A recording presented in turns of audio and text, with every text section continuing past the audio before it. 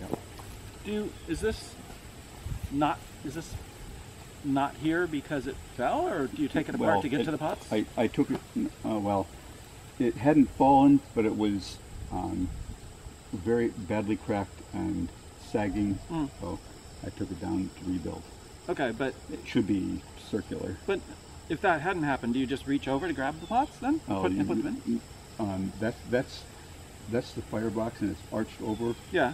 So you can't get to it from there. Okay, you get to it from the side here. You just reach in. But you do just go in from the top then. That's what I was trying to understand. Right. Okay. Yeah. Yeah, just not from where you're standing. Right. Because this whole area is covered. Yeah. Okay. Yeah, so it's amazing to think that this is just a small kiln. Yeah. Because it seems pretty big already. Well, think, how many of those were going to fit in here? It just wouldn't be efficient to have a new one as big as you could manage, I would think. So now I have to wonder, do you both want to make a small one, or you want to combine forces and make a big one? Yeah, it depends on your output.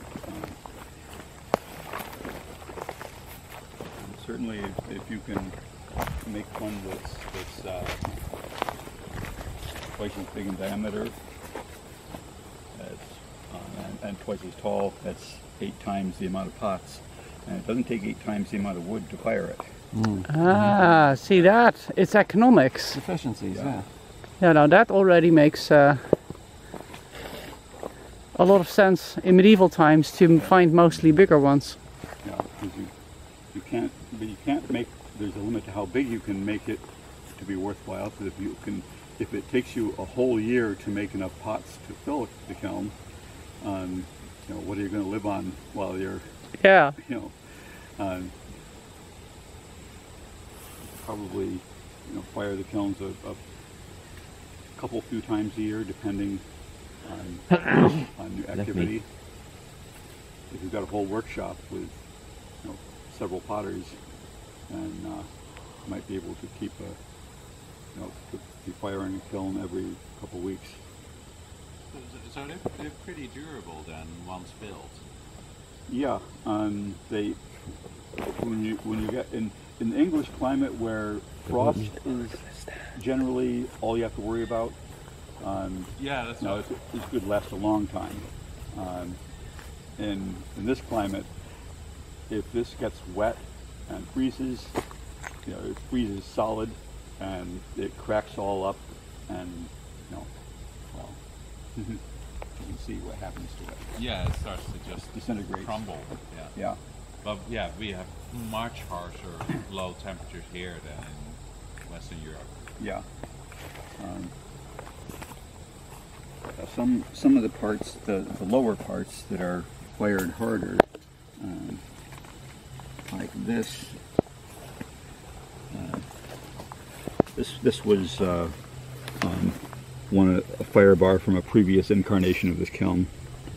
And this was where it rested against the side of the firebox, and then arch like that, and top over. Anyway, this got fired pretty hard, and you can see it's pretty strong. And even though this has been buried in the ground, gotten wet, frozen solid, it hasn't cracked apart. The cracking happens, during the firing. Yeah. Yeah, no, it's amazing how sturdy the multiple fired clays are getting. Yep. Oh, here's a serious one. Look at that. That's like vitrified, half an inch deep. And over here, you can see an artifact of how we make the fire bars. You take a you're taking a log? A stick, or flexible stick, or two. Arch them and dig them into the sides, and then wrap clay around them. Okay. And that holds it up. That holds the arch up until the clay stiffens enough to hold itself. Yeah, that is the same technique that we were using for the bread oven. And that is absolutely how they did it, because pieces have been found with the hollow in the middle. Even sometimes with like the impression of the bark on the thing. Makes sense. There. Sure looks like clay. Yep. Squishable, makes fingerprints. Mm-hmm. Got a lot of stones in it, so it's not the smooth sausage that you would want to get. But I first started trying to get the stones out of it, and I discovered that really the stones, if you get the ones that are like, well, depending on what thing you're doing, if you're building walls, structural cob, you just want to keep the stones that are bigger than a golf ball, say, make it annoying to deal with. But anything smaller than that is not a problem.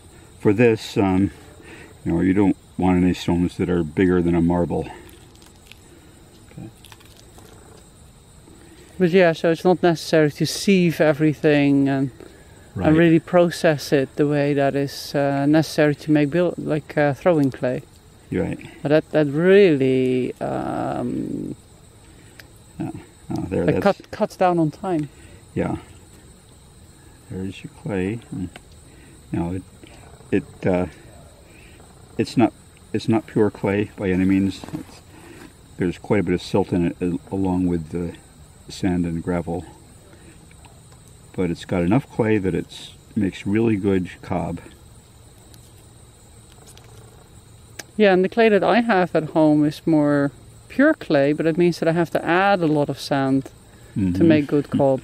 Yeah. And that I have to buy. So this is kind of nice. It comes as an all-in-one. Yep.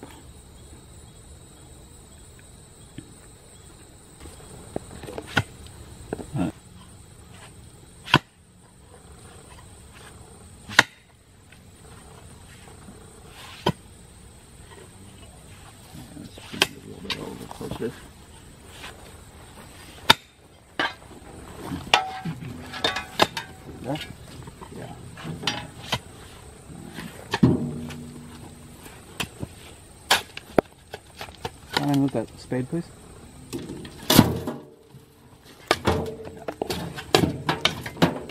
Taking the rocks out right now is a good thing. It's better to get the clay mixed up and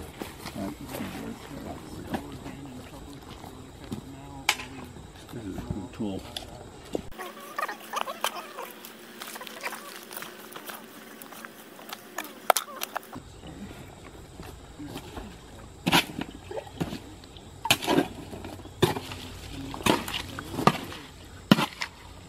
And flatten out, take some grass, and you don't want too much at once, or you got a lump that won't work in. Okay. And just sort of like forging a sword, fold it and fold and weld and fold and weld. Okay. These guys were very busy collecting honey, and they did a wonderful job. And then Yellow Jackets came and just all of it. Yep.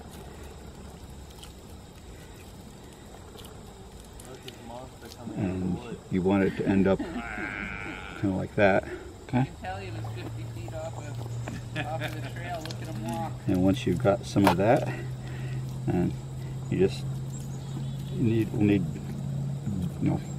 many dozens of these. Okay. This whole thing needs to be worked. And then those are going to be that. pressed into the stones to make the wall? Yeah, starting with the underneath in the firebox. Okay. Okay, so we'll be making, or people will be making the patties, and then someone will be down in there to. Yeah, and the firebox obviously is a one-person job. Yeah. Yeah. Actually, before we do any wet clay in there, we need to tear off the weak part of the top of the kiln. Yeah. We can have the kids help with that. Yeah. That's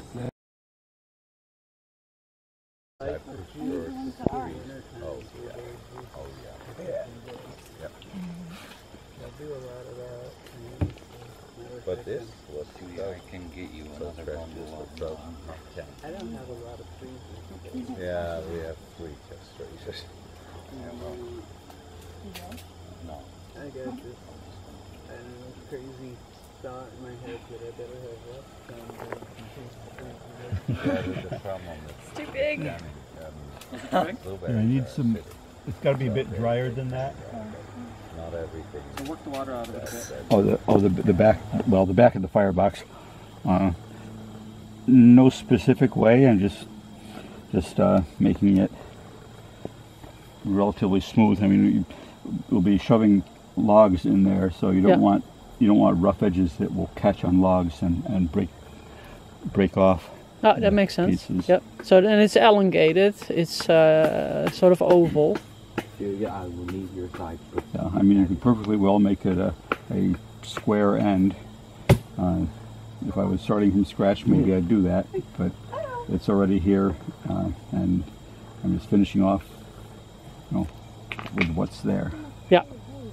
Yeah.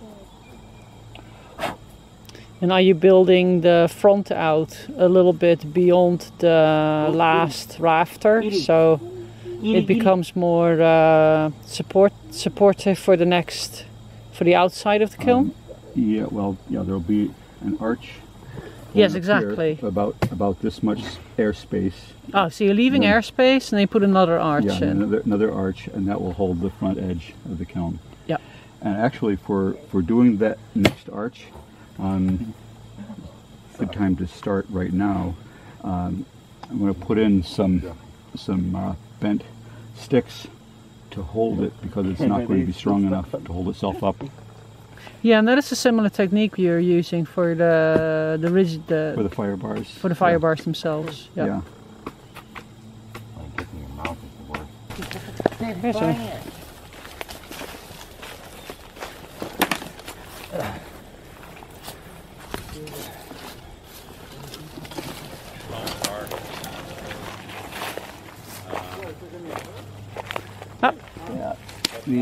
These understory bushes tend to be really good for this, because they're naturally flexible. Yeah. so that's about 5 feet. There might be another one up in here, unless you want to go to a. Yeah. Not too much water to the water on the bottom. That's a nice And then cylinder. there's That's a totally nice cylinder. No, you have to flatten it out. and squish it inward. Perfect pancake. You monster. Ah.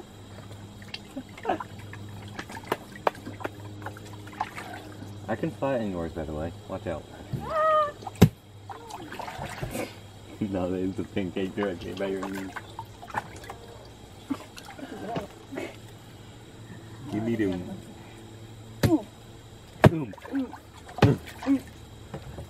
I have to do that. Oh no. No! Did it fall off? Yes.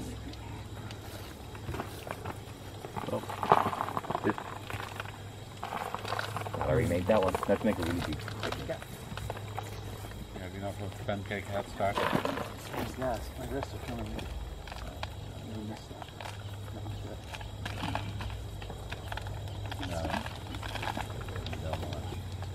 Patty knife. No. I don't even know this patty cake. I just don't know patty.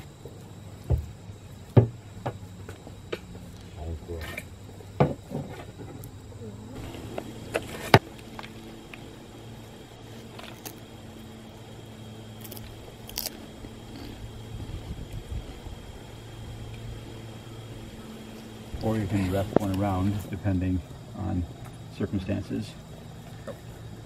Yeah. Don't pay attention, Pretty soon we can play patty bake. Yeah. Not patty baked, it's I'm patty looking cake. for When these cook, it's gonna be patty I'm bake. looking for this much space between this fire What I'm bar saying. and the next one. Yeah, and that is about 2-3 inches. Yeah. It's Cat toy. No. well, you got to balance the size of pots you're going to make. You want the fire bars to be spaced close enough that pots can either span between or balance completely on one.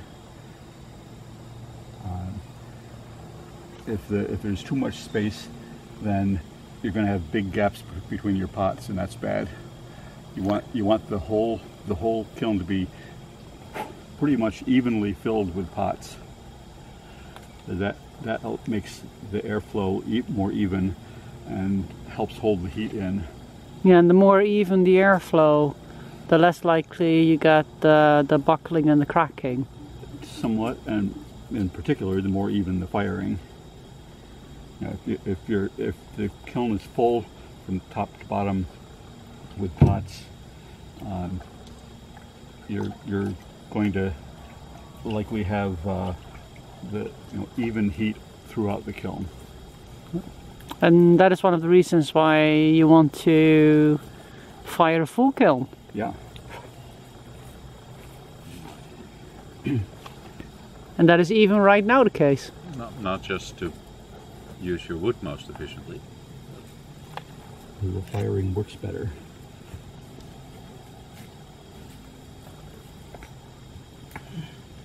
So the fact that you have these branches inside the arch, that's not a problem downstream? They'll burn out with the first firing, just leaving a hole in the middle of the fire bar.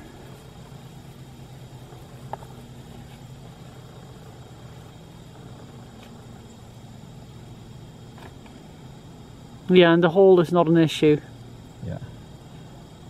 With the patties, are you covering the floor too, or just the sides? I'm just the cob down in there. Yeah. I was just filling in. There was a big hole where I pulled a big rock out of the floor. So it's not important that the floor where the wood goes, burning goes, is covered with cob, right? Right. Okay. It's if it's generally clayish soil, which this is. Well, this was dug up by a bulldozer out of the pond, so this is, who knows, there may be some topsoil in here and some clay. It's a hodgepodge. Yeah. If it was like the undisturbed native soil, it would be clay from here down. About a feet down, yeah. And some of this is clayish, and some of it is just does not have any clay character. Let's see.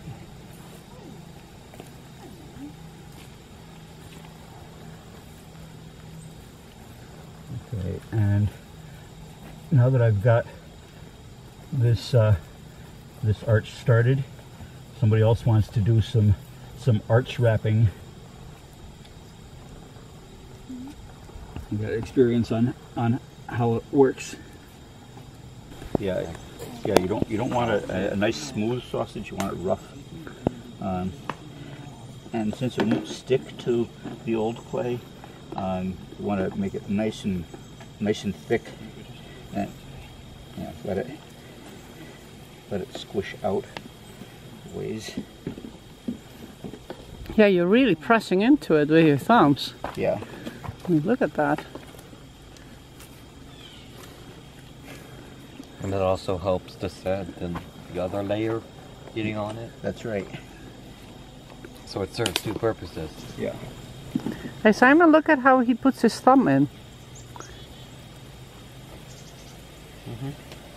So he's squeezing it down, not out as much. I'm doing that, but it sticks onto me. Yeah. Yeah, these gloves are probably not the best. Well, I'm gonna mass produce patty cakes soon. Yeah. Did you take the stuff out of the container again? Why? Like, half of this is Wait, don't take it back. Just go chuck it in the woods. Eat it. really mushy. Well then, Eat it. don't take it home. Yeah, just short So you need quite a bit of clay. Yes, you do. To make something like this. Try Even building more the, if you're beginning. the house down below. Yeah.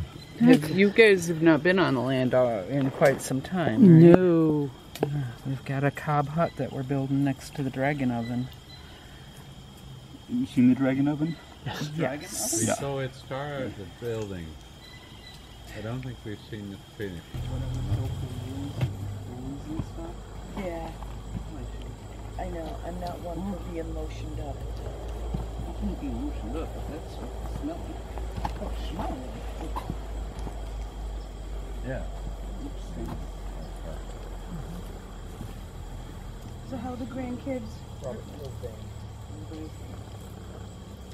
Growth another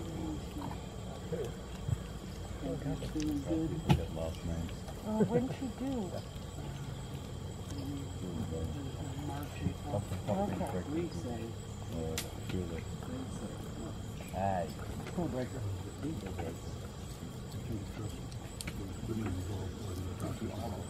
Well, what's it again? Could be anything We're else, knock baby. on the door and if you're her sperm. The other one was a ball. So, do they know if it's a girl or a boy yet? I think we can hold If you make them more rough, they stick better. With regard to the mammotype, I think they even have mining operations for it, especially when they go up the rivers and have Dang, high-powered I missed that. hoses that they spray into the embankments. Oh, I to bet row they them do. away to Where- try to find the stuff. They're mining it. Where's this? In Russia. Really? Siberia, yeah. Oh. Oh yeah, I thought I think I saw a video about that where they were just going and you would walk maybe 5 to 10 minutes and you would find fossils, bones, tusks. Well, I know skulls. that a number of the natives were working it like trappers. They were in the way back and gathering it up. But that was even. I know it was regulated enough where they were kind of hiding out to do it. Now those guys definitely didn't have any kind of hoses or any power. Yeah. But apparently enough of they don't really need to be doing that right now because it's melting out. Right, and maybe they found easier ways since. Well, since it's they just at this point it's go get it before it falls into the ocean. Yeah. But what I had seen is that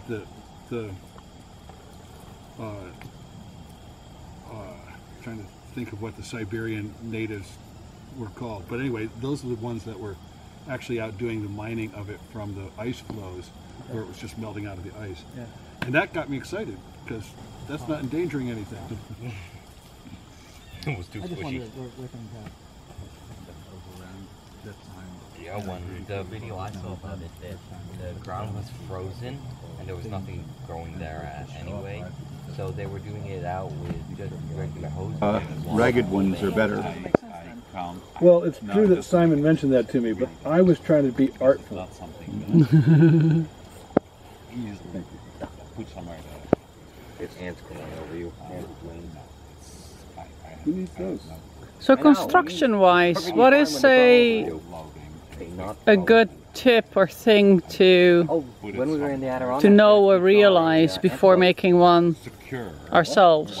where they It's like it's round. Yeah. a bunch Should the entrance be about the same length as the? Because it almost looks like it's about double. I found that firebox, no matter the size of the kiln, So they just if they it's put all the half the workers on size, all the it still needs a firebox that's They make no about power between 16 by So they just 14 to float around 16 down by 4 foot or so long. Made of ants.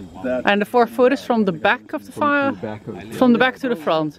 Oh, so no matter how big the diameter of the kiln, the firebox should be about 4 feet. Yeah, up to this size. Yeah, okay. If you go larger, then Larger than yeah, this, I don't know. yeah, yeah. Because this is about a 2 feet diameter. 30 inch, 2.5 feet. 2.5 feet, 30 inches.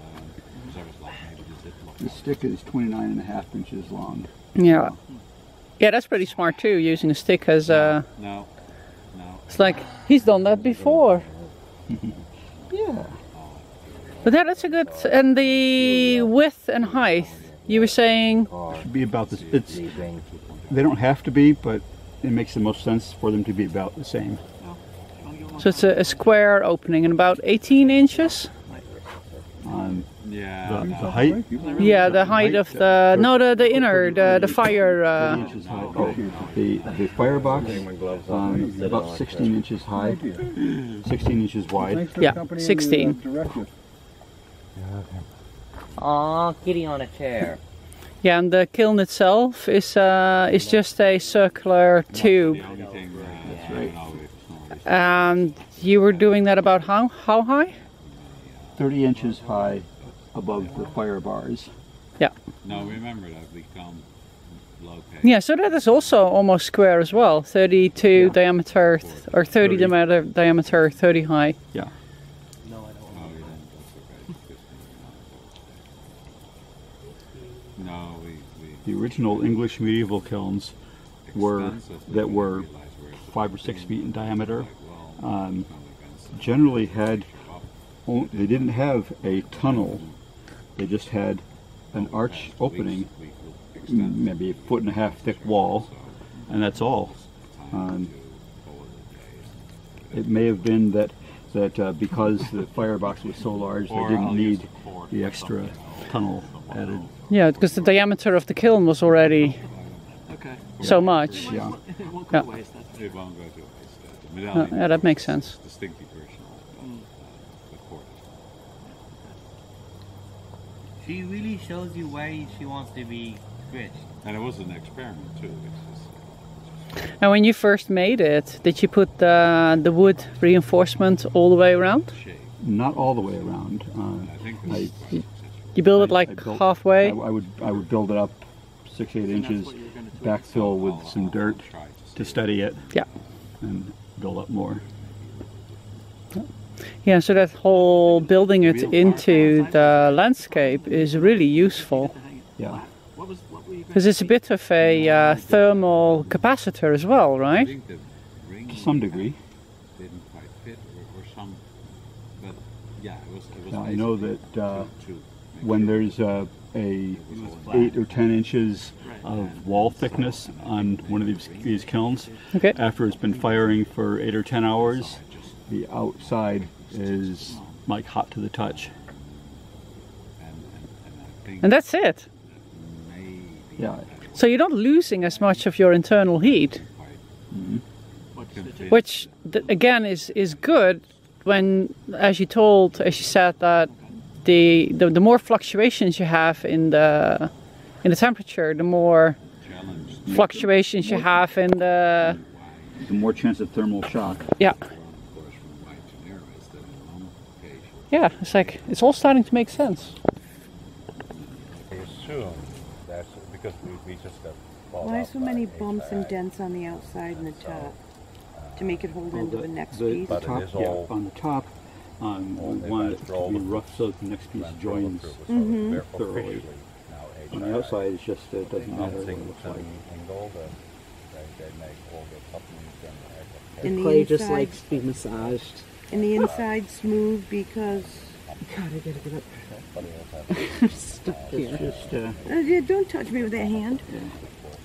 But I hope you will. That was nice.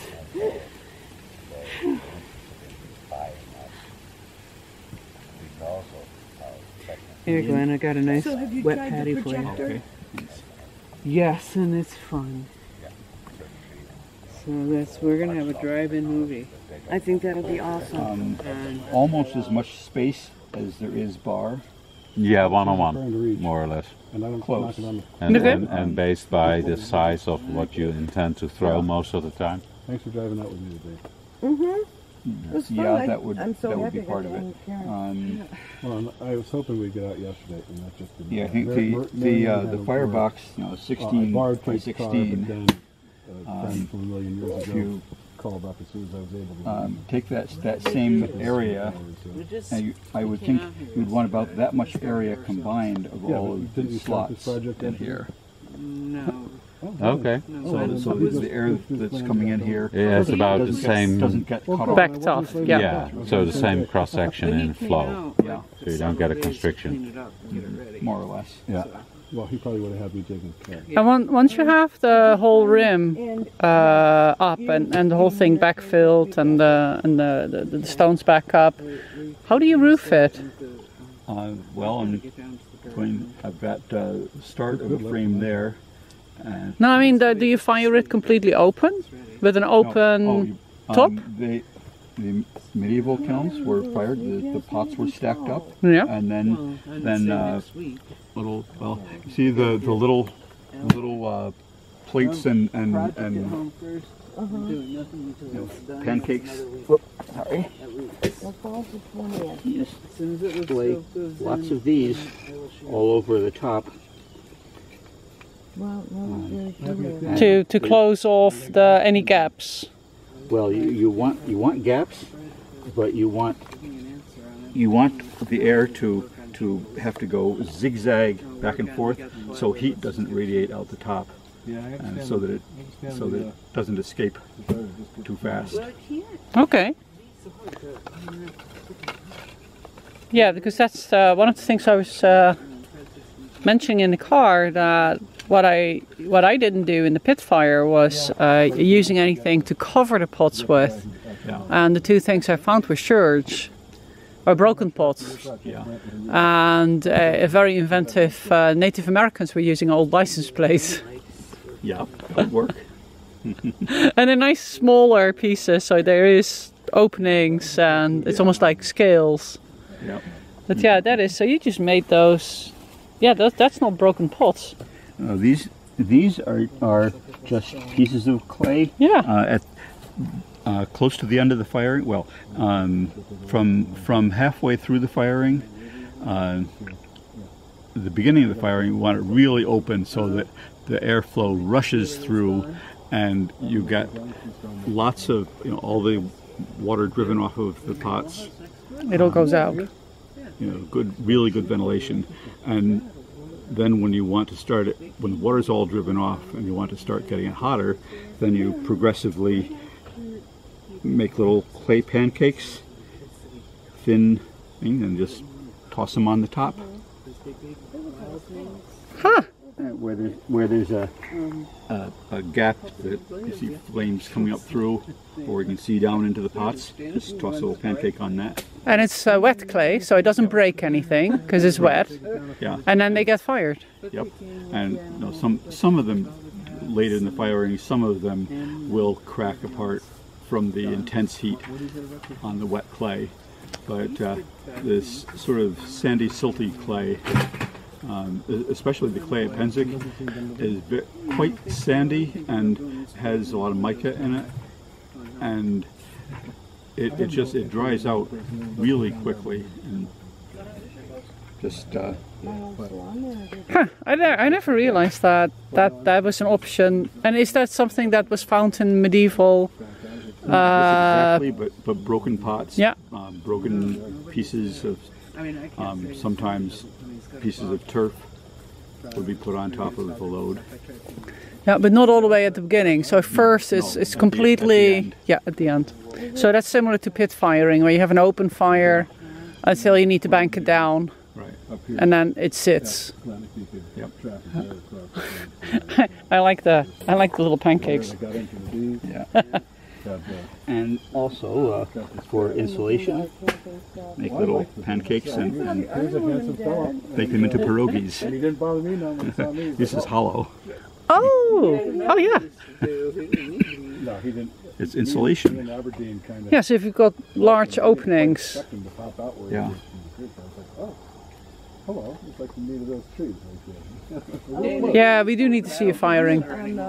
Yeah. Ridge where, Yep. Yeah, it takes probably 12 hours. I have some range. I mean, the neighbors that But yeah, it's fun.